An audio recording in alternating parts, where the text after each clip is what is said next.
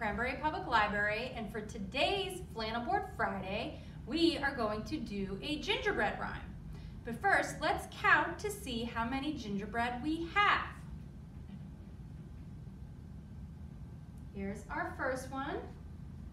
So we have 1, 2,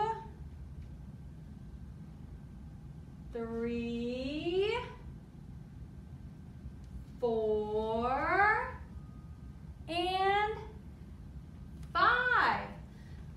5 yummy gingerbread sitting on a plate. The first one said, "Boy, we smell great." The second one said, "There's a chill in the air." And the third one said, "I see hungry children everywhere." The fourth one said, "I think we better run." The fifth one said, "Here come the children."